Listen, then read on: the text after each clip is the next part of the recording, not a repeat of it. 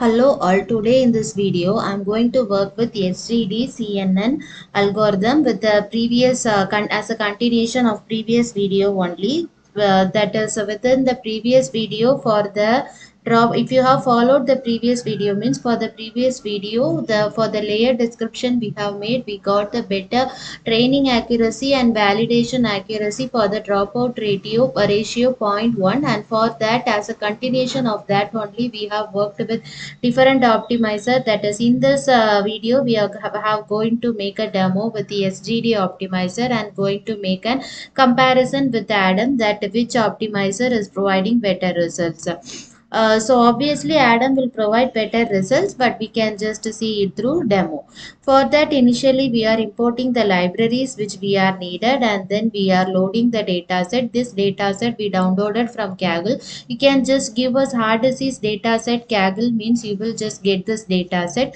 Then the dataset which is downloaded from Kaggle is having nearly 14 entries. Among that, the first 13 entries we will be using as the X variable, and the last entry, that is the target one, we will be using as the Y variable. Then we are getting the info of the dataset. From the info of the dataset, we can get to know that the sole peak is the only one which is the float type, and all others are integers. And then we are describing our dataset, and then we are checking whether our dataset is having any null entries. Why? Because if our dataset is having any null entries, means we have to work with pre-processing.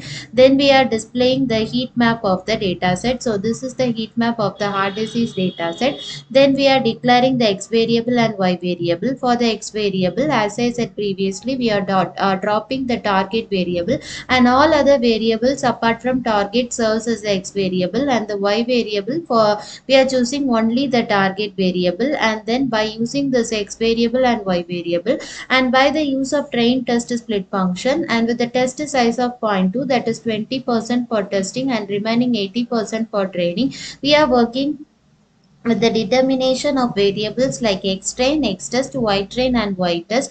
And then we have used the standard scalar to convert this vectors. Then this standard scalar function will works with X train and X test variable. Then we are getting the shape of the X train variable and also the Y train variable. Why? Because this convolution neural network will take the three-dimensional input only. So for that, we have to convert this data into three-dimensional. And before converting, we are checking whether our data is a three-dimensional one or not. Since our data is not three-dimensional one, we are converting it into three-dimensional by using the reshape function. And then we are just declaring the layer composition for the convolution neural network model. The convolution neural network model consists of convolution 1D layer, then max pooling 1D layer. Within the convolution 1D layer, we are declaring the kernel size, filter size, padding same activation as ReLU, and input shape which is this 113 comma 1. Then the max pooling layer we are determining with the pool size of 2.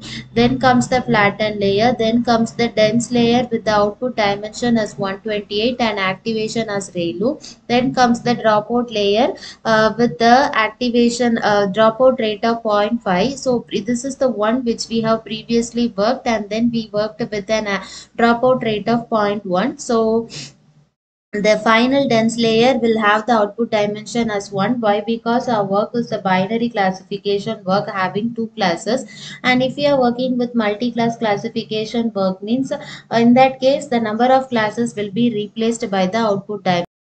For example, if it is a 3-class work, means the output dimension will remain as 3, and the activation for binary classification we will give mostly a sigmoid only. For multi-class classification it differs. Then we are just training our model by using the fit function. Within that, we are just making the optimizers as Adam in the first one. Then we are using the variables like X train, Y train, validation data and approaches. For nearly 15 approaches our model is training, and you can notice that when comparing to accuracy, validation accuracy is less only. For a better model, when compared to validation accuracy, this accuracy should be low. Validation accuracy should be only high. So only we move to some better model which is making some some improvements in the algorithm. So this is the code which we have made for it. And then this is the classification report displaying the values like precision, recall, F1 score and support. Then the confusion matrix plot we have defined and then plotted a confusion matrix. And then to improve the accuracy, the only thing we have done is we have just decreased the dropout rate as 0.1, and now all others are same only, like Adam and then approaches are same only the dropout rate we have reduced. Now we can notice that when comparing to accuracy, validation accuracy is high only. Not only this, I just mentioned in the previous video that what are the parameters we have to consider to make some decrements and increments in this validation accuracy and accuracy. Then we are getting the precision, recall and F1 score values and all, and for this also we have plotted a confusion matrix. Then in this work we are working with SGD optimizer with the dropout as point only, one only. All others layer contribution are same only. The only change is the SDD. So this also works for nearly 50 approaches. Here you can notice that and comparing to this accuracy, this validation accuracy is high only. But when comparing to Adam optimizer, also we are displaying the precisions, recall, F1 square for S optimizer also. Previously with Adam optimizer we have got nearly that is dropout rate of 0.1, we got nearly 100% accuracy, but for this we got nearly 85% accuracy only. So for this we have displayed the confusion matrix and we have made a comparison chart with the accuracy, validation, accuracy loss and validation loss. By this you can notice that Adam is the one having better one and SGD is showing very less accuracy when compared to this Adam.